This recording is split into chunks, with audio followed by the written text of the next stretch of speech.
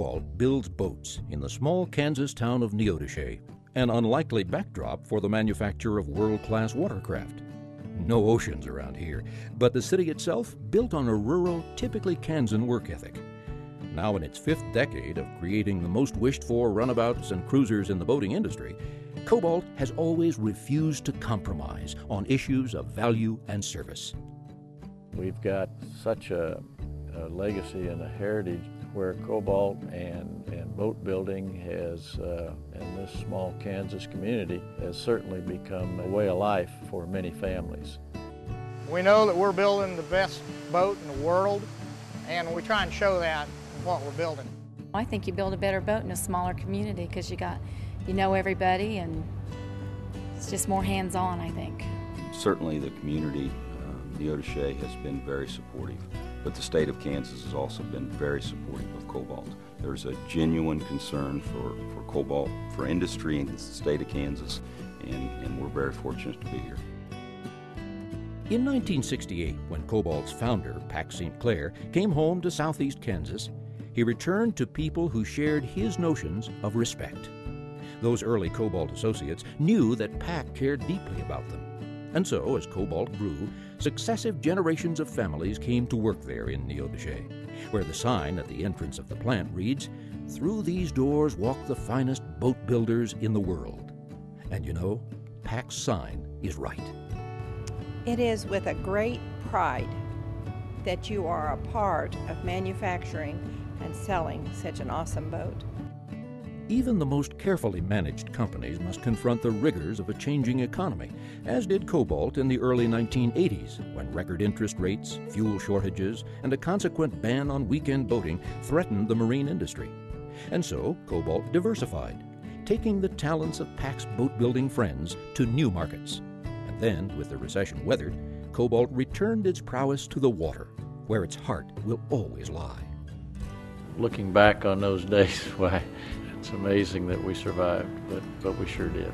As I tell our people, if we really maintain true to our niche, keep our quality, we'll survive all those ups and downs. The production line at Cobalt is largely indistinguishable from other marine manufacturers. Truth be known, however, each little function is the most important. In Neodesha, boat building is personal, a place where every Cobalt associate decides when a boat is good enough to be called a Cobalt. And that informed judgment has led to Cobalt's winning highest in customer satisfaction in every year of an acclaimed national marine study. When you win things like J.D. Power's 8 years in a row, I think there's often maybe an opportunity for people to ease up a bit. Getting to the point where you're on top in your field is very difficult. Staying there is even more difficult. And we're very proud of the fact that we have less than half the number of problems per 100 boats than the next closest competitor. Everybody in that plant cares what that boat looks like when it goes out the back door.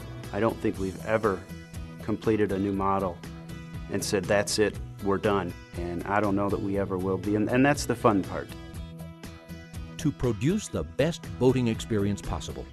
That is the mission of every Cobalt associate, and it's a promise each associate strives to fulfill every day. When I build a boat, I like to do it like I'm going to buy it.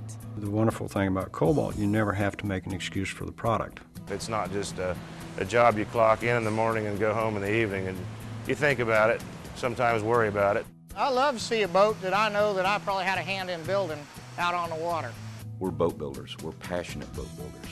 We're not a collection of MBAs getting excited about spreadsheets. We're getting excited about boats.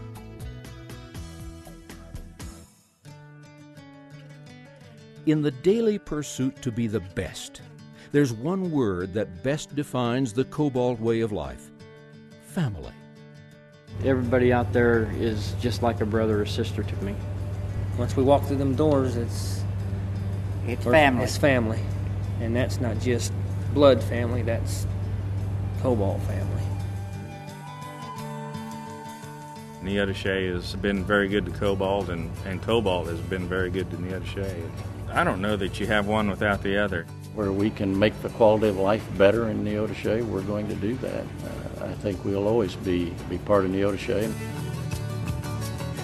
As the sophistication of the boat-buying public has grown, Cobalt continues to show an entire industry exactly the way to go. We're pushing the envelope and plan to continue to do so in our future models.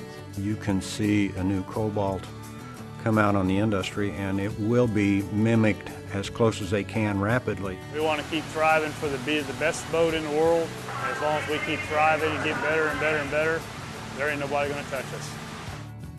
Across 4 decades of boat building, amid the landlocked grasslands of southeastern Kansas, some maritime truths have come clear. No task is unimportant. Raising the bar is part of the job description.